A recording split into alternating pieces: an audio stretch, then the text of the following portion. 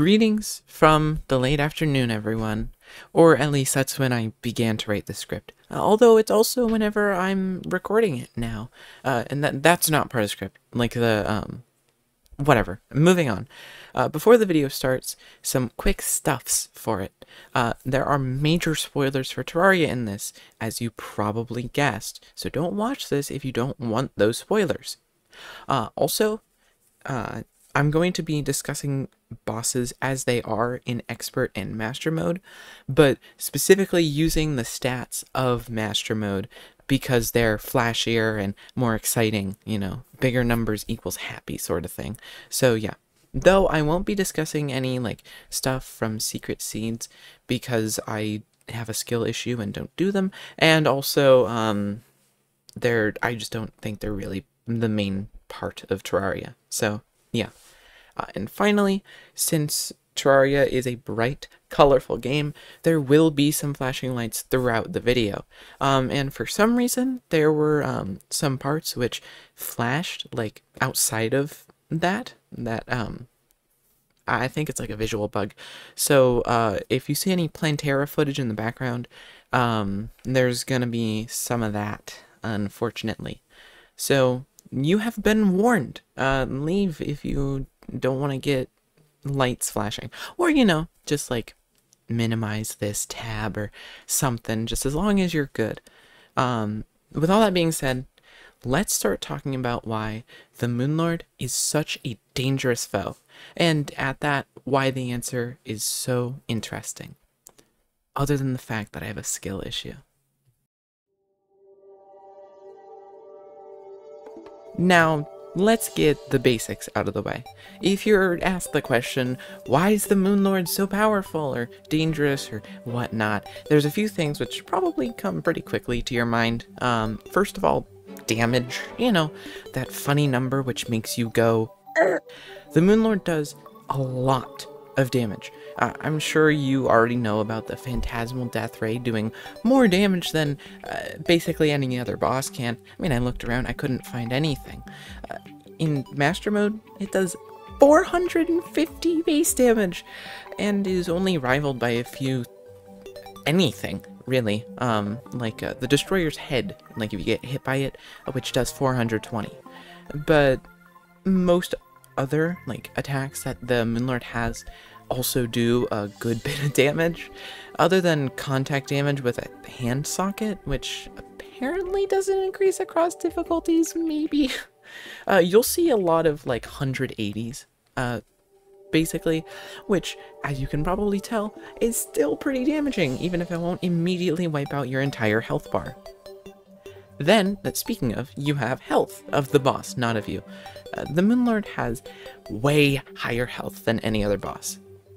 Other than Medusa, I guess.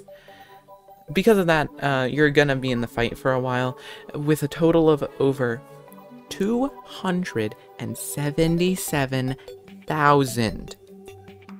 Combine that with healing from the clots in the tongue attack, if you can't kill them in time at least, and you have one tanky boss. So, yeah, the Moonlord has the stats for the role of final boss. But let's be honest here, that's not quite it. I mean, sure, it does matter, but it's not really why the Moonlord is the final boss. Terraria boss fights have a lot to do with dodging, unless you're doing a face tanking build, you maniac. No, I'm just kidding. But let's talk about the dodging thing.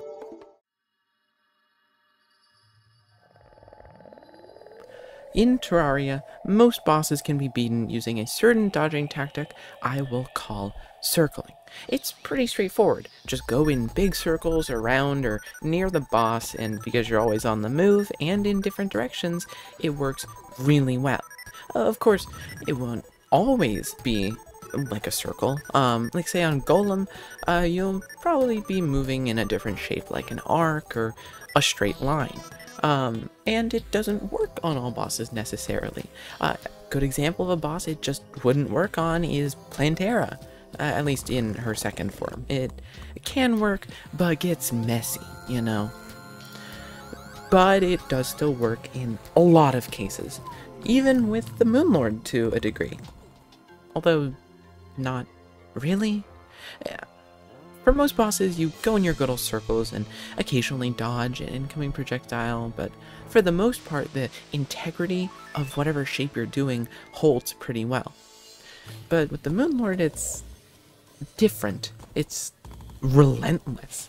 You'll be on the lookout to dodge stuff constantly with a variety of attacks which all come with their own difficulties.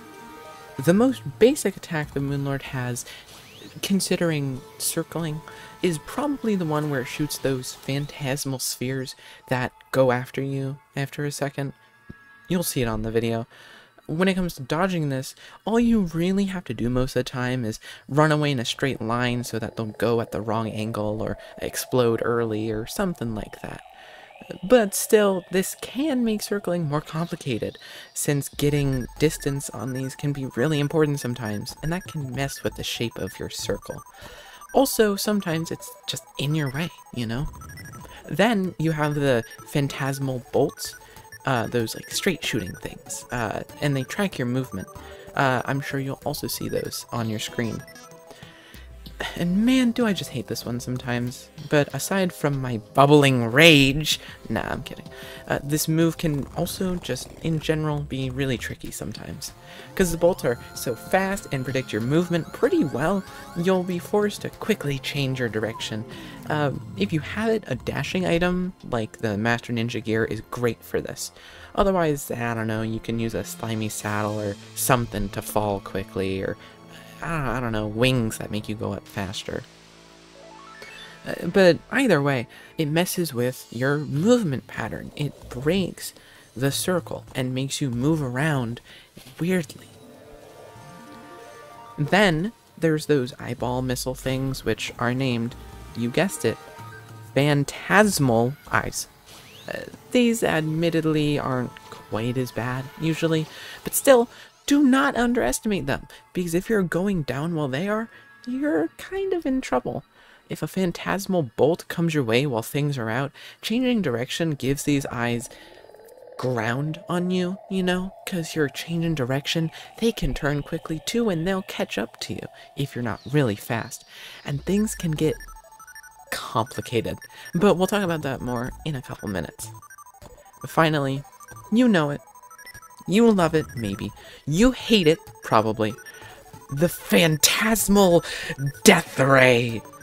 Funnily enough, for being so dangerous, it honestly is probably the friendliest to circling and movement in general, though it can still be a big disruption. Aside from the fact that's probably the point, in a way, that it's dangerous, but it kind of works with movement, which is really cool game design, or at least I like it. Whatever, it can still prove to be a problem. It forces you to move in a certain direction, lest you lose almost your entire health bar. Just saying. Combined with things that make you move in different or awkward ways, you can be met with some death. A lot of death. Actually, thinking about it, and I definitely did not plan this transition from the start, by the way, that might just be why the Moon Lord is so interestingly difficult as a boss. I mean, think about it. These attacks can be scary, but does it really mean much if you have basic formulas to deal with them? The answer is no. But when you combine some of these attacks, you get some more complex situations.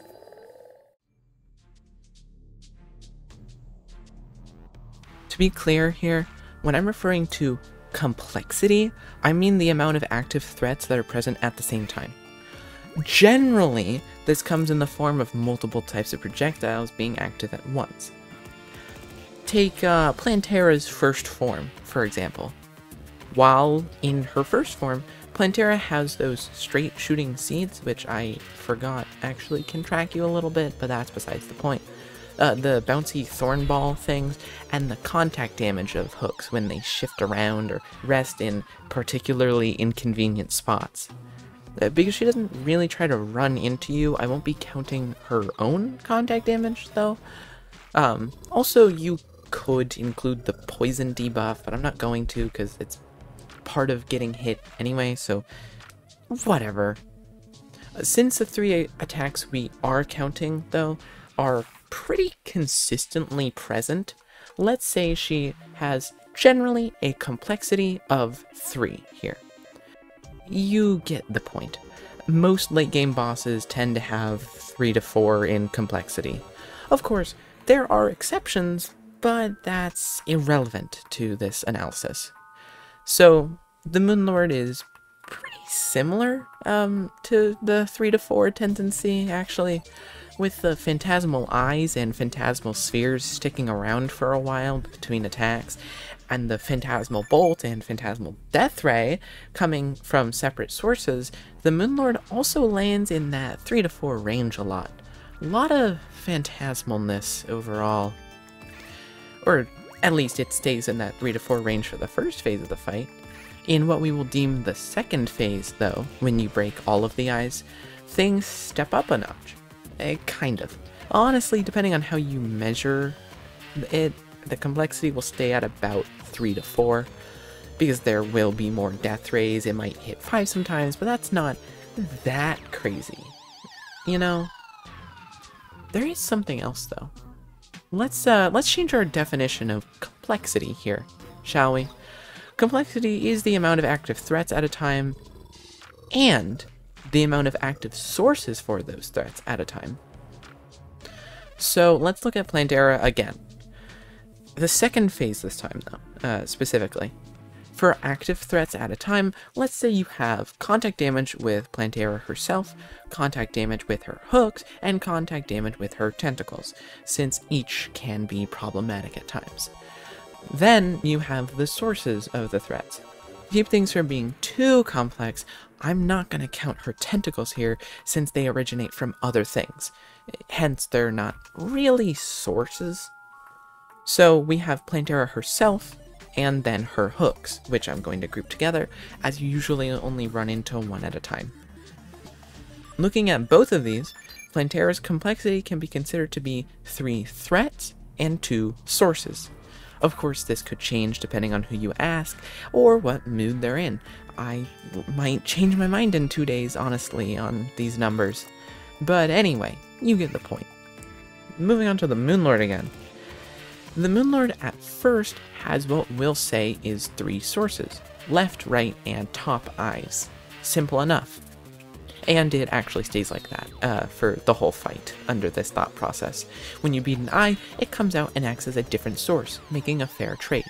As a side note, you could argue that the empty socket, because it has contact damage, is a source of danger, but I'm not going to, because it's not really that bad, and it's not really much of anything. So, we can pretty safely assume that the Moonlord will typically have a complexity of 4 threats and 3 sources.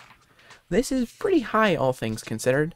Few bosses meet this combo of the two, other than Mechdusa, I guess. So, you know, it makes sense why the Moonlord can be the final boss under this as well.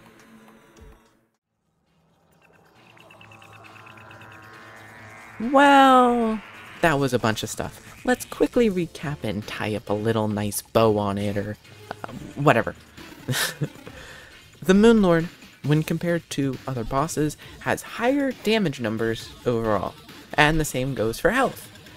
Other than okay, I'll stop. I'll stop. It also teleports to you and has regen, both of which introduce a new mechanic to the fight, which you have to learn in order to not fail.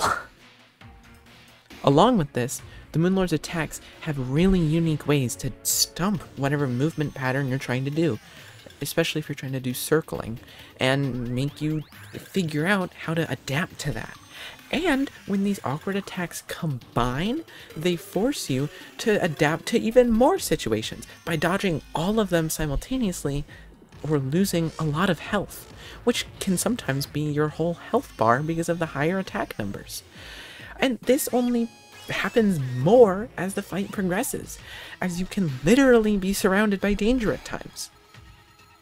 As a quick side note, isn't this boss design just awesome. It makes you think so much about literally everything you do. Every movement, every attack, how much you want to focus on firing your weapon, and how much you want to focus on dodging. I love it so much. But side notes aside, the combination of these makes the Moonlord quite formidable. So, yeah, you know, you got all the pieces to make the Moonlord the final boss. I think that's awesome. And there you go.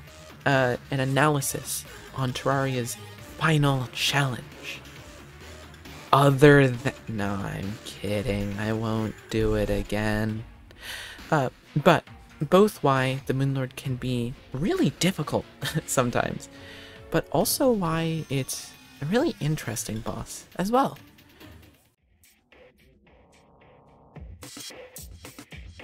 Thank you for watching. I hope you enjoyed the analysis. If you did, you know, please consider liking and subscribing and all that jazz, because you'll get to see more stuff like this, and I like seeing the funny numbers personally. Though, to be honest, I had some trouble putting my thoughts onto the digital page, some trouble putting into words. It seemed kind of messy to me as I was reading it, but I hope everything came across properly.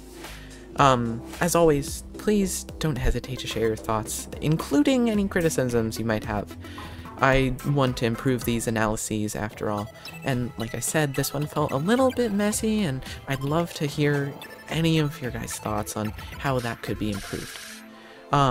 Also, if you have any suggestions for possible future videos, do tell, if you want to, at least. I need more ideas.